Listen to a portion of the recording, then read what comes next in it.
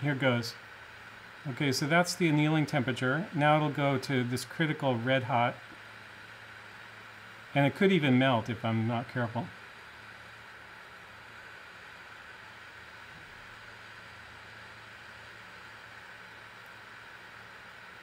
Okay, now I'm going to quench it. Oh, shit. I know the tip of that's hot. Just did a little... Hey, this video is mostly about the heat treatment and what I learned by researching it and then a test with the screw. But I'm worried that people are that are into watches are gonna be frustrated by all these kind of technical videos. So if you're not interested in this video, just don't watch it. But I also wanted to let you know, like, I'm still very interested in repairing watches. The whole thing with the tools is I want to be able to, you know, make my own screw or replace a stem or whatever is necessary to repair a watch. And as an example of that, just today I got 18 watches that I paid less than $100 for. And these will all be in my inventory now to work with. But this one's really cool. It's all stainless steel, out of shield 1936. That's the caliber number. And it's working. It just needs a revision. This is FHF Fontaine-Mellon 28. Also just needs a revision. Fontaine-Mellon is and a new crystal. That's the company that made the trench watch movement that I did recently. And then this is a Solora ETA 2878 that's working quite well and in good condition and all stainless steel. And this is just 3 of the watches. Of the 18, 6 of them have radium on them. That I've gone through already and made notes about what the movements are, and then they'll kind of go into inventory either as parts watches or the ones that I like, I'll revise them and get them working again. So now on to the video about the heat treating screws and other steel parts that have been made on the lathe. In my last video, I made a screw for this micrometer on my new lathe, and I was wondering if it needs to be hardened after it's been made. And the answer is no, I'm pretty sure. But I was also wondering about the stem.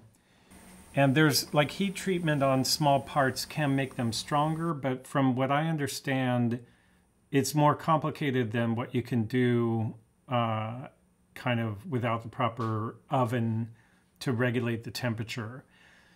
But I wanted to play around with it anyway, and the evidence that it's not something that you can do at home is there's this watchmaker, Nicholas Hacko, who they did a piece about heat treatment of watchmaking microcomponents.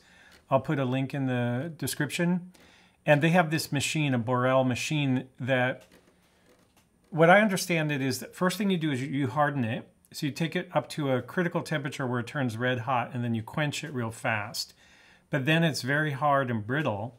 And so then you need to soften it again by taking it up to not as high of a temperature and bringing it down very slowly. And then you end up with a hard but a strong hard part as opposed to brittle. But in order to do that, you need an oven that will do all of that at the right speeds, particularly the second half where you cool it off slowly, because it's coming down from like 1400 degrees Fahrenheit and like 100 degrees per hour lower, something like that. So you can't just do it with a torch. Now what you can do with a torch is you can blue steel. So I think that'll still be interesting. And I picked up a torch for $5 that goes very hot, and I'll show you. I'm going to try to mess around with just a random screw, make it red hot, quench it, and then see how fragile it is after doing that, because that should make it hard but fragile. And the reason I was interested in this is because I'm going to make a stem, and I was wondering if I should make the stem from scratch or make the stem from another stem. And if I make the stem from another stem, do I need to soften the metal and then reharden it? So the answer to all that is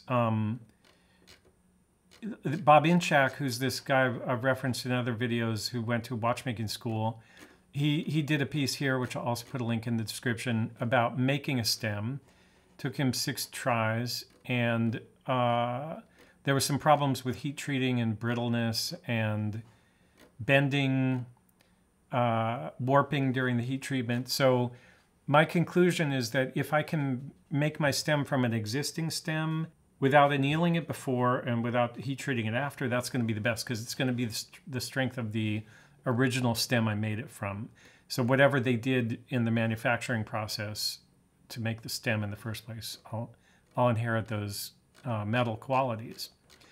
So that's going to be my approach to the stem. And then I also just want to let you know, I'll do that in a different video, because another video is going to focus on the whole process of rebuilding that watch that needs the stem. But I got the proper gravers. There were a lot of great comments on my last video, and one was that I was using the wrong gravers. So I got a high-speed steel and a regular WS watchmaker's graver made by Valorbe, and these are quite small, and they should be good for the kind of stuff I want to play around with. So I'll get into that in the next video, or when I do the video about the restoration of the Patek Philippe. For now, I wanted to just have some fun and do this test of heat treating a screw and then seeing and quenching it in ice water, and then seeing if it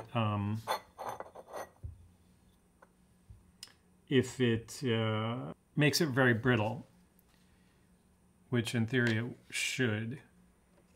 This is the bar that I made the screw that's in the micrometer out of. Oh, and then also, I should respond to all the great comments I got on the last video, but I bought some brass at the hardware store just to be able to do some practice lathe work with 4mm brass. And then I'm also going to make a much smaller screw. So I have some steel, the same steel I made the first screw out of. I have some like 2mm steel for that. And then the stem. And then if I can make stems and screws with the lathe, I'll be pretty happy. Okay, so what I want to do, first of all, if you do this, I already tested this dish, and this is just a porcelain from France, de Russie. I tested it and it was fine. The plate didn't crack or break, but I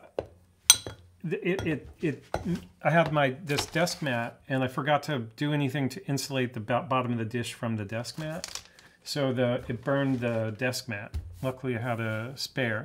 But to alleviate that, this is a saucer for a coffee cup, which has air under it, and then it has also air here. I'm going to put it on top of that, and I'm pretty sure that that's going to be plenty of insulation to not melt anything underneath it. There's a danger that this thing could crack because of the heat being focused in one spot, and it could pop, and I guess things could fly out of it or something. So I don't recommend doing this at home. I feel like, because I'll be looking through the microscope, it's not going to explode in my face or anything like that. And like I said, I already tested it. Okay, so here we go. We're going to let me make sure the microscope is on it, and I'm going to try to heat this to critical temperature, meaning red hot. Where is it? And then quench it.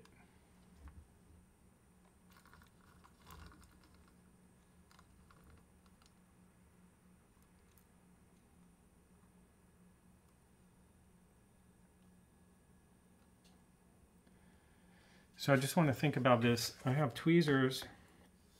When it's red hot, I want to go like this without dropping it and without burning myself.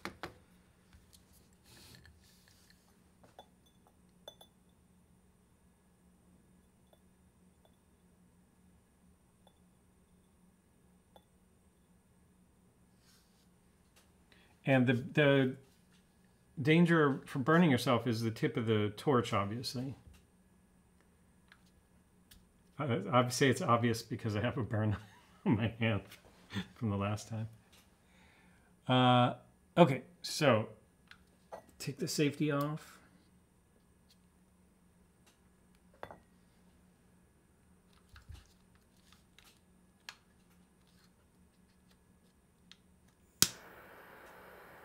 You can't see the flame, but I can, and you will see it when the screw gets red hot.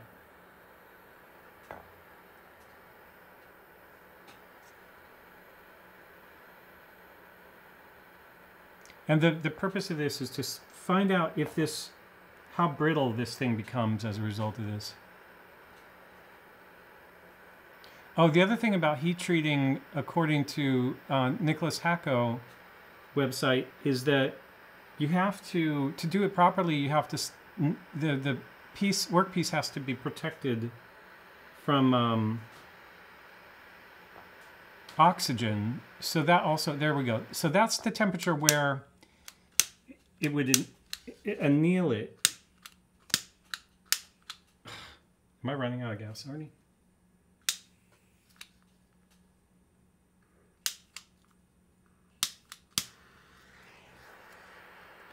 I just wanted to show you that temperature because it's I've never seen something, I've never done this before, so I just found that interesting. You would stop if you want to anneal it as soon as you see it start to glow. That's what I understand. But we want to go to critical temperature, which is red hot.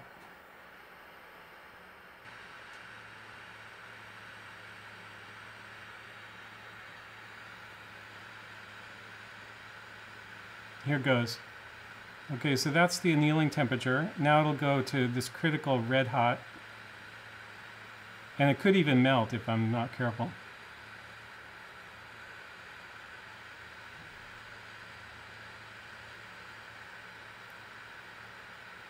Okay, now I'm going to quench it. Oh, shit. I know the tip of that's hot. Just did a little... All right, so it just landed in an ice cube and it's done.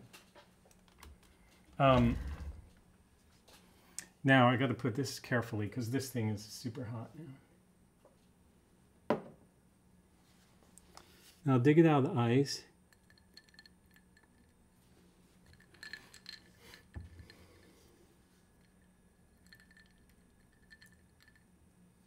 Oh, this is also very hot. So this is fine. Now I need to move this away. That can cool down. Everything's fine here. Now in theory that screw has been made to be very hard and very brittle. And that's what that's why you don't want to do this. If you blew a screw, it turns blue like much earlier temperature than that critical red. And you can see that happening. So eventually I'll probably play around with bluing some components. And bluing is done in oxygen, as I understand it, or maybe it's in something else. But anyway, the bluing results in a coating on the steel, oxidation. It may be controlled by a chemical, I can't remember. But it results in oxidation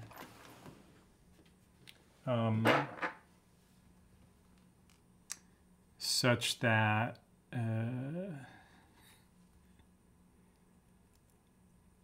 that's what the blue is. It's actually a prism effect because there's a thin layer of semi-transparent oxide over the surface of the workpiece after you blew it, and that has a different index of refraction from the steel underneath, and that's why you get a kind of blue color, but it's actually like a rainbow. It's the same principle of a rainbow. It's like the light that's refracting through it is changing. Certain light, blue light, is refracting differently than the rest of the spectrum. Okay, so I just wanted to try to break this screw head, because in theory, after what's been done to it, it's going to break really easily.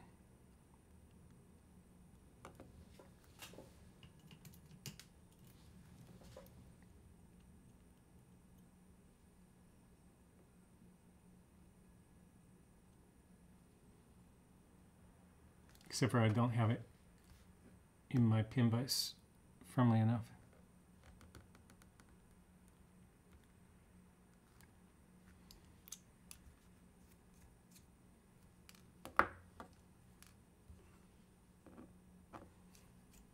I'm worried that I'm going to tap my pin vise, which is a nice Bergeon pin vise. I don't really want to be rotating a hardened screw in the jaws of that. We could do it just with pliers.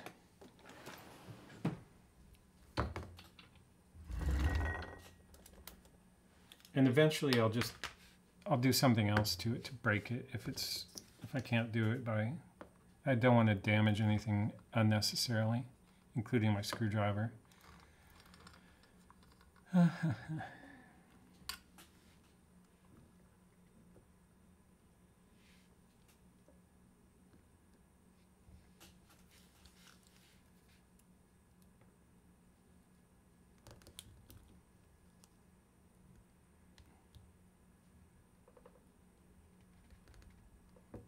Seems pretty strong. Strong to me.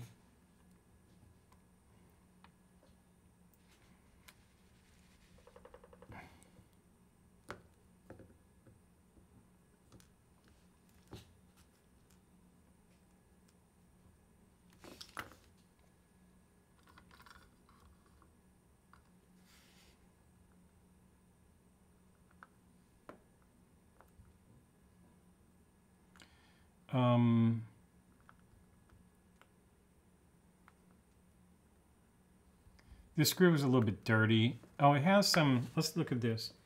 It had some little,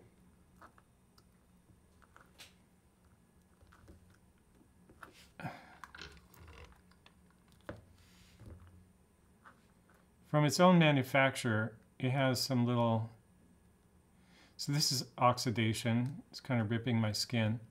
But there's a little burr on it right there. And that burr should chip off if it's so fragile now.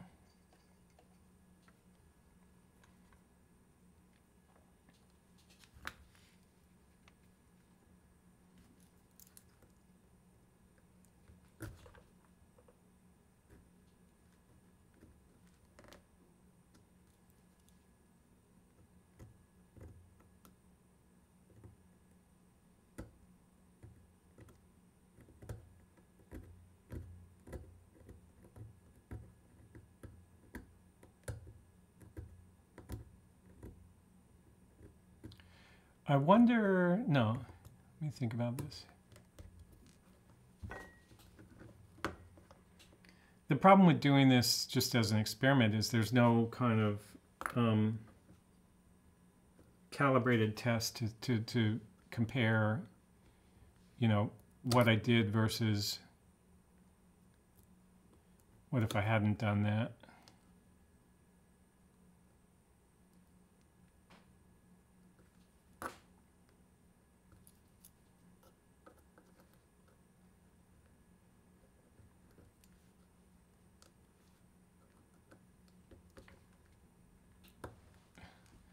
The screw seems pretty tough still.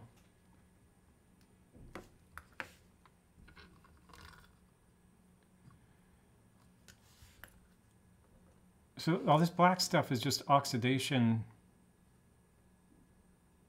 and then some burned crap, you know, just dirt that was on it. But I don't know what conclusion to draw from this experiment. Except for probably trust the experts, and it's probably not helpful to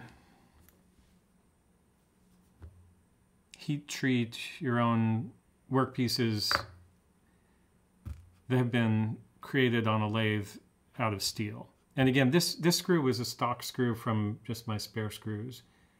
I didn't create it. But I was wondering if I should harden this. And I don't think, there's no reason for a screw like this, which is quite large and strong just by virtue of how much material it has. I don't think it needs to be hardened. I won't over tighten it. Hopefully I won't break it, and it'll do its job for a long time. All right, so there's the, the good thing about these videos is that people will watch them and then they'll be like, oh, you know, this or that. And they'll share their knowledge about heat treating on your workbench, what you can do and what you can't do. And I look forward to seeing those comments. All right, thanks a lot.